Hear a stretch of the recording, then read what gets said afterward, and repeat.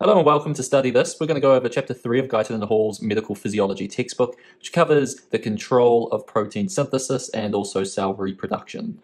It's a pretty long chapter, but we'll try to get through the main points here for you. And they can really be divided up into two main categories of looking at how DNA works within a cell to create a protein, and then it talks about a little bit later how a cell divides into two separate cells that contains the same amount of chromosomes. But first, a few definitions. So DNA is deoxyribonucleic acid, whereas RNA, just take out the deoxy, is ribonucleic acid. These molecules help to control and form specific proteins.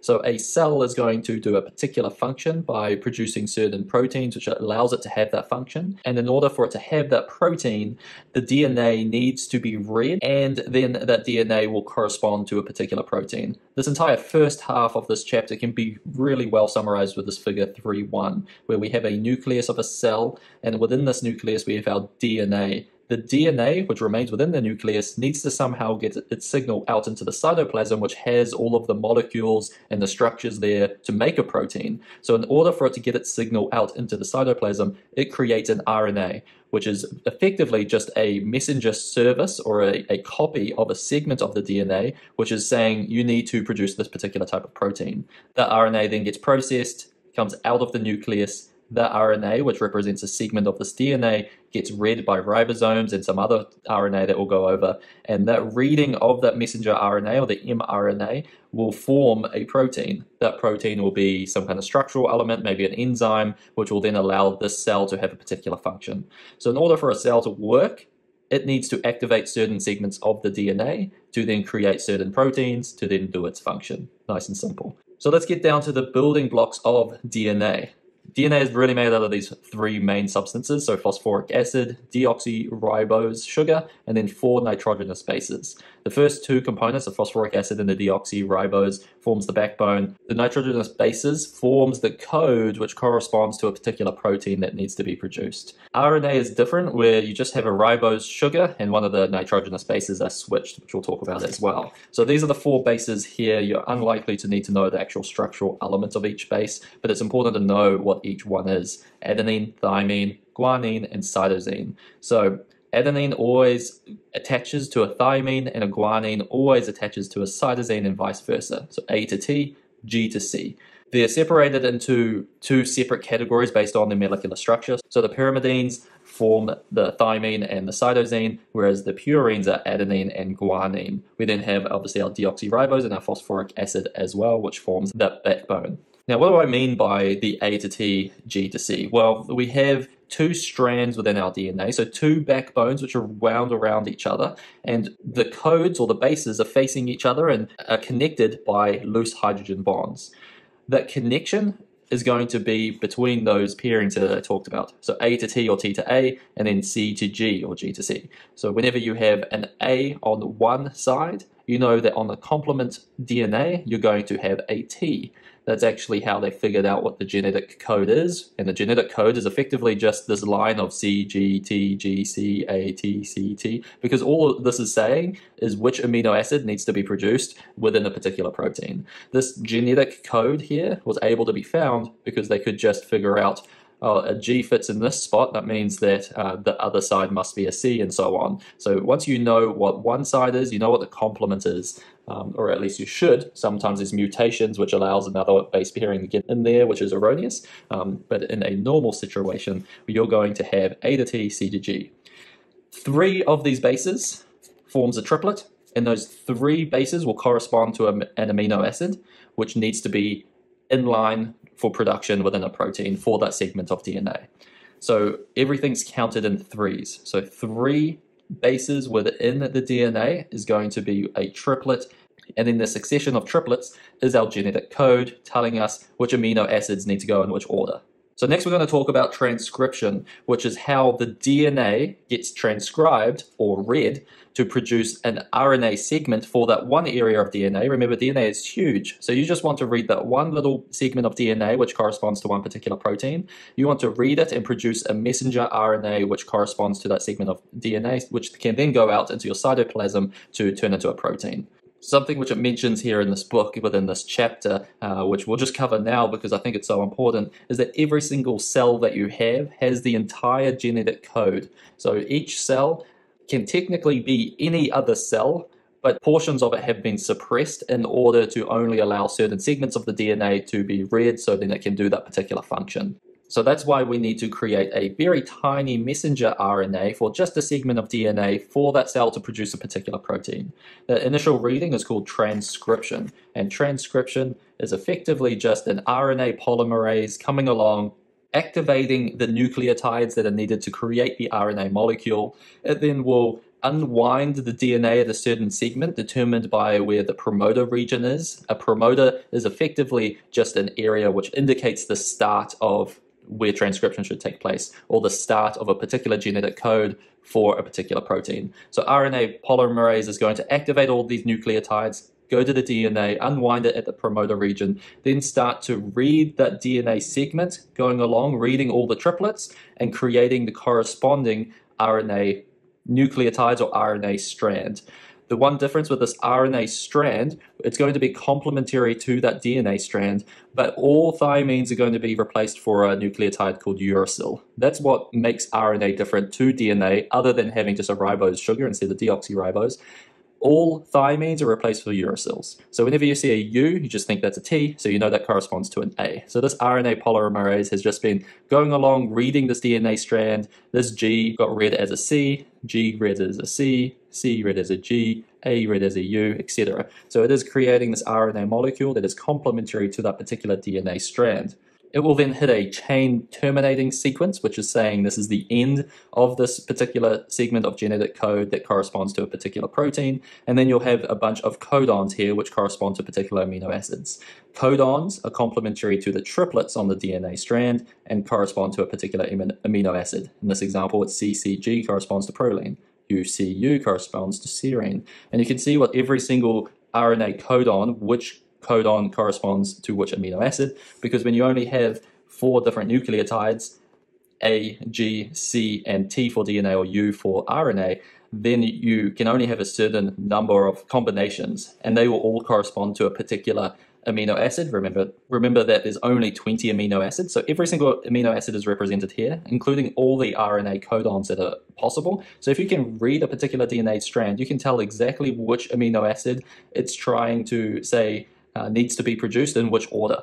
You then have the start chain initiating sequence. So this is the initiation of the start of the polypeptide or the protein chain. That's AUG. And then the stop chain terminating segment is going to either be UAA, UAG, or UGA. It's pretty unlikely you need to know every single one of these codons. Often it's just helpful to remember the start and the stop codons. So that is effectively transcription. You create a messenger RNA, which is also known as an mRNA, which corresponds to a segment of DNA, and it contains a bunch of codons which correspond to an amino acid. We'll talk about how that amino acid actually gets read and turned into a protein in a second when we talk about translation. However, there's this segment here which talks about all the different types of RNA molecules. We have the precursor messenger RNA. This is that raw RNA that gets produced right off the DNA strand. It contains both introns, which are non-coding regions, and exons, which are coding regions, effectively saying that there's empty pages on this sheet of messenger RNA that need to be taken out. So there's a process called splicing, which takes out all of those introns which do not represent a code to anything. Once all of those introns have been taken out, you're just left with all the exons effectively and your final mature messenger RNA. We also have small nuclear RNA, which helps direct the splicing process, this process of removing the introns. Messenger RNA we've talked about, which carries that genetic code from the nucleus into the cytoplasm where all the amino acids are. We have transfer RNA, tRNA. This is another very important RNA that we'll see during translation. This is the RNA which reads the messenger RNA and is able to bring the amino acids to the protein molecule that's getting created. So we'll talk about transfer RNA just after this. And then ribosomal RNA, which is the RNA which is contained within ribosomes. Ribosomes is a scaffolding structure where the proteins are getting created. We'll also talk about that in translation. And then microRNAs. MicroRNAs are non-coding RNAs that do not create a protein. Rather, they regulate gene transcription and translation. They're little regions of RNA that almost just go and get in the way of transcription and translation by just kind of plugging a hole and then preventing that RNA being transcribed or being translated to down-regulate gene transcription and translation. It's just a way to regulate our genetic control here, which we'll also talk about a little bit later on as well.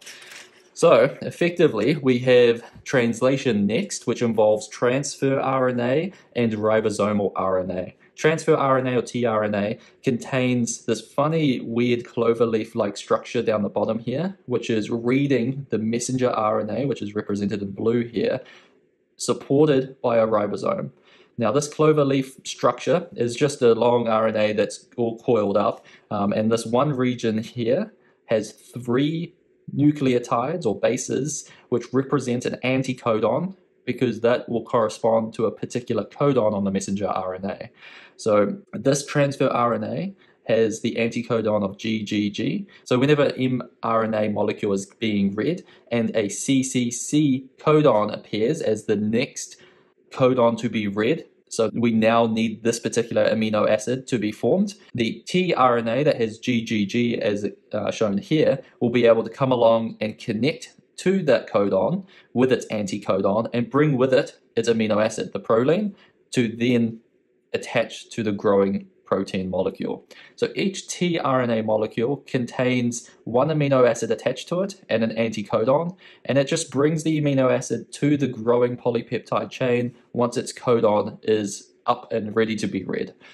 And as you can see over here, one mRNA molecule can be read by multiple ribosomes or multiple tRNAs, so you can form multiple proteins at the same time. So this one mRNA has multiple ribosomes attached to it, and multiple protein molecules are all getting produced. Whenever this is seen, it's called a polyribosome. It's got a little segment here talking about a nucleolus. A nucleolus is effectively just a region within the nucleus that you can see sometimes on a microscope, and it's a little kind of dark purple spot, and it's just all the ribosomes getting formed and some RNA molecules getting formed. It's really just showing this really dense area of RNA that's getting produced because that cell is likely producing a lot of proteins. So the highly productive cells often have a nucleolus. We've talked about these microRNAs. Small interfering RNAs are very similar, where they just prevent translation, but they can also degrade messenger RNA as well before it's translated. So just trying to tone down our process here, because maybe you've produced a bunch of messenger RNA to produce a bunch of proteins, and then suddenly you're producing too much. It's just going to be able to kind of tone that down. So it's a regulatory RNA.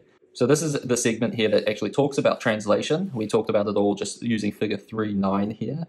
And translation is able to also occur in the endoplasmic reticulum, or the rough ER, because that's where all the ribosomes are, or there is a concentration of them on the endoplasmic reticulum, and then our polypeptide chains can get produced into the endoplasmic reticulum for further processing.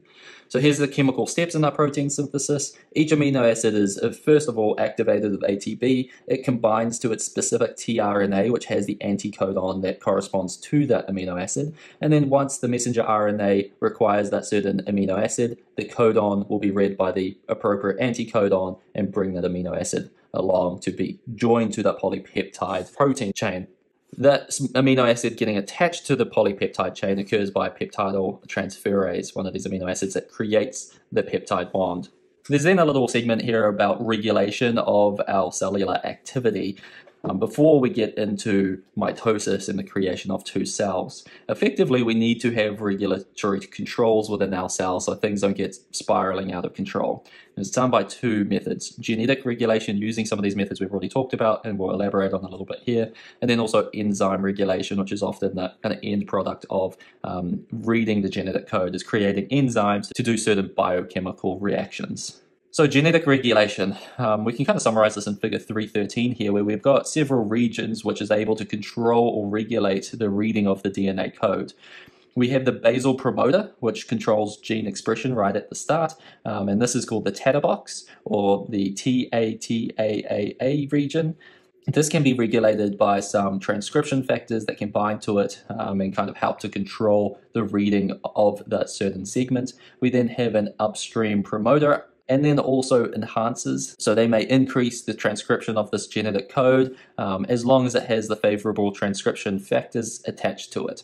And then we have our insulator. This insulator is exactly what it sounds like. It insulates certain regions from each other because you're going to have segments of the DNA code which are very active in a particular cell to form a very particular protein, but perhaps right next to that DNA code is another region which would create a completely different protein that's not needed by the cell or could be harmful, but you do not want to read that region, but you've got this highly active region right next to it. So the insulator just helps to kind of separate those two segments and make sure that you just read the DNA region that you would like. So that is genetic regulation. But we also have enzyme regulation, and I feel like we've already touched on this in chapter 1. Effectively, the enzymes can be regulated either by producing a substance which then directly stops the enzyme, so that's negative feedback because production of the produce stops the production of that produce itself. And also another form of enzyme regulation is the fact that most enzymes are actually inactive and they require activation to start working, usually because of depletion of a certain substance, which then activates the enzyme to produce what you need to. Now we move into the life cycle of the cell, and this is kind of the second half of this chapter, all summarized here in this one figure, but effectively going over how one cell can turn into two that contains the exact same genetic code. The majority of the time, each cell sits in a phase called interphase for about 95% of its lifespan. That's just the non-reproductive stage of a cell's life. It's doing its normal protein production or its normal function that it's there to do. And then 5% of the time, it's going to go through mitosis, which is the creation of two daughter cells that contain the same genetic code. Immediately before mitosis, in order for you to have two genetic codes or two completely identical segments of DNA, you need to replicate the DNA before you go through the process of splitting into two cells. So immediately before mitosis, the hours before, you go through DNA replication, very similar to how RNA is transcribed, but instead you're doing the entire genetic code, the entire DNA segment. So effectively what happens there, before we get into the phases of mitosis, so we may come back to this figure, we'll go over DNA replication, which is summarized in figure 313 here. Effectively, you've got several enzymes which help to break apart the DNA, read the DNA, and create two separate segments. So over here, we've got helicase, which creates a replication fork, effectively just breaking the two strands apart. We then allow DNA polymerase to read the DNA strand and create a complementary strand. Importantly, it's going to go and attach to an RNA primer, which is effectively just the starting point, saying you need to start here and read on from here. And it's always going to read in what's called the 5' to 3' direction. So reading from 5 to 3, or creating a strand from 5 to 3, but that means it's the opposite in terms of the strand that's being read is being read from the 3' direction. So it's a little confusing just trying to remember all these 3s and 5s, but effectively DNA polymerase creates the complementary strand from 5 to 3, and in the leading strand, you get a continuous creation of a complementary DNA strand because you just follow the replication fork. This is getting forked open, and this just follows along. The problem with the other strand down the bottom here is that this has the 5' side of it, which, remember, our DNA polymerase needs to create from the 5 to the 3. So if this is already the 5 direction, that means we have to start further back, create the 5' side of the DNA strand for the complementary strand, and then move in this direction to create your strand moving towards the 3'. So you create these segments because you have to wait until your primer sets in, create a fragment here, and then wait for the helicase to unwind further, and you've now exposed a greater portion of your DNA strand, and then you can go over here and do the same thing and create another fragment. So you're just constantly bouncing forward and creating backwards, bouncing forward, creating backwards, and creating these fragments called Okazaki fragments. Those Okazaki fragments are then glued together by DNA ligase, which is also going along and attaching all the nucleotides together. And then you've also got your topoisomerase. This enzyme here goes further up ahead of the replication fork, because as you could imagine, if you've got something that's wound around on itself and then you start to actually break it apart, so imagine two strings wound around each other, and then you take the other end and you just pull on it, you're going to overwind the front half of the rope, or in this case the DNA. This enzyme just comes along and temporarily cuts it, lets it unwind, the DNA strand that is, and then reattaches. That just prevents that overwinding of the DNA. Just a funny little feature that nature's created just to prevent that overwinding of the DNA as it gets separated. The DNA is then read by both exonucleases, but then also our DNA ligase and DNA polymerases as well. So you're proofreading your DNA to check for any mutations where, for instance, maybe a G is attached to an A, just as a random example. Most of those just don't do anything, but you want to go and clean it up, take it out, put in what needs to be there. If they're left, that is what a mutation is. The majority of mutations just do nothing because a large portion of our DNA is non-coding, meaning it doesn't produce proteins. So most mutations actually do nothing. But worst case scenario, that mutation literally just means that one amino acid is now switched for a completely different one, and that could be catastrophic for the protein that is produced. And then whatever protein that is could cause disease in the cell or in the person. That's why mutations can be bad in DNA, and that's why we have this proofreading system to try to get rid of mutations, but the occasional mutation does get through, the majority of which are not a problem, but some lead to disease and effectively cancers. Now, before moving on here, DNA replication is semi-conservative, meaning that half of the new DNA is the original DNA, and then the other half is a brand new strand. At the end of the day, each human cell has 46 total chromosomes, which is just 23 pairs. The DNA is usually kind of condensed together into a chromosome. So that's all a chromosome is. It's just DNA highly condensed down into kind of a X-like shape. And it gets wound around these histones, these little molecules, to help condense it down. So then it's not just this big tangle of strands. Instead, they're condensed up, packaged up in chromosomes. When the chromosomes are replicated, they stay attached to each other by the centromere. And when you have two chromosomes attached to each other by centromeres next to each other, they're called chromatids. That then allows cell mitosis to occur because you now have two perfect copies, hopefully, of each chromosome. Now you need to separate them into two separate cells, which then creates the process of cell mitosis. In order for cell mitosis to occur, you need to create a mitotic apparatus, which is where the centrioles come in, which are these two tubular structures, which these kind of strands, fibrotic-like strands, come off them to attach to the DNA and pull them apart, and then also pull the cell apart. So the mitotic apparatus is just these centrioles with these spider leg-like structures that help manipulate things within the cell. So first phase of mitosis, prophase. Prophase is the formation of spindle, which is the spider leg thing that I talked about. The chromosomes within the nucleus condense down even further, so then they can be packaged up and moved. And we're getting ready for the next phase, which is pro-metaphase. So first phase is just prophase. Now we're in pro-metaphase, which is now the growing of the spindle to attach to the chromatids at those centromeres, so right at the middle portion where the chromosomes are attached. And then they pull one chromatid of each pair toward this cellular pole. So the spindle are attaching to things and starting to move them around. We then have metaphase, which is now where the mitotic apparatus pushes further apart, and then we line up on the equatorial plate.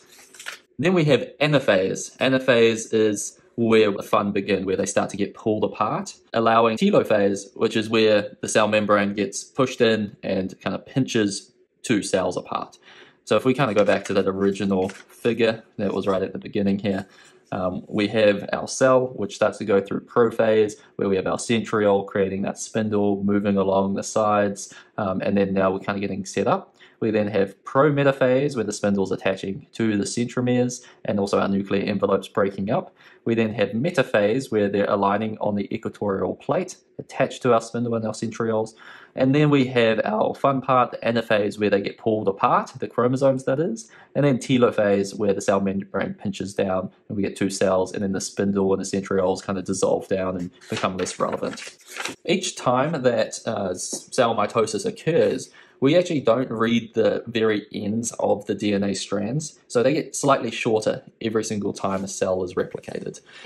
So we have this kind of buffer period right at the end, this region of DNA that I suppose effectively does nothing, but is just there to shorten, so then you don't shorten all the way into the functional portion of the DNA.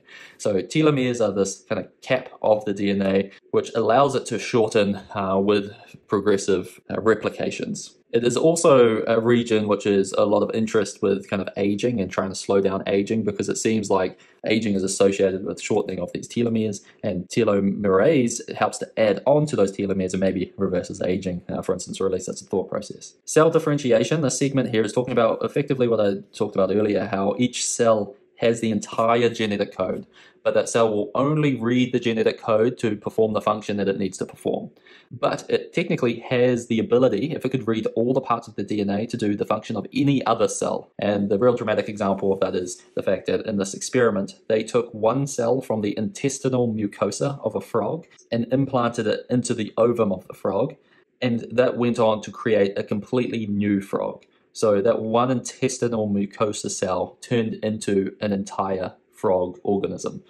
So it clearly contains all of the DNA needed to create all of the different cells within that one frog being. Now, to finish off this chapter, we go into a few definitions. So apoptosis is programmed cell death. So that cell is no longer needing to be used, whether it got damaged or maybe the body just needs to break it down. It is programmed cell death. So it is the triggering of certain proteolytic enzymes called caspases to effectively shrink the cell down, condense it down, and make it a tiny little package, which then macrophages, for instance, can come along, engulf it and digest it and get rid of it. So it's programmed cell death.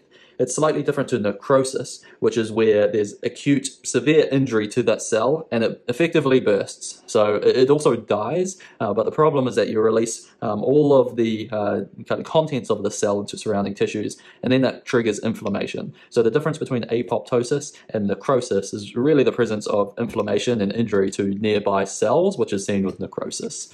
Apoptosis is clearly preferred just because it's so controlled. And then lastly, cancer. Cancer is effectively caused by a mutation which creates uncontrolled cellular growth. So that one cell now has the ability to continue to divide and create a massive cell or multiple cells, form either a lump or spread around, and then just start to suck up all of the nutrients of the body, because all it wants to do is grow and divide, grow and divide. So it sucks up all the nutrients of the body, and that's effectively how it is fatal, is that you just go into a state of malnutrition effectively, or organ dysfunction if it takes over an organ. There's certain mutations which have shown to be more oncogenic, or at least increase the propensity to cause cancers.